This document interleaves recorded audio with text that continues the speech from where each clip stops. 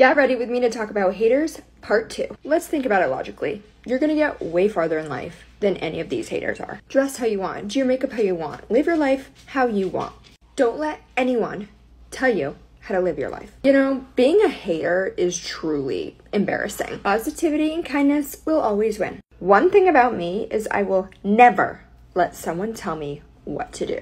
You better not let a single person push you around. You know why I love makeup so much? Because no one can boss you around and tell you how to do it. If a hater tries to tell you, you're doing that wrong.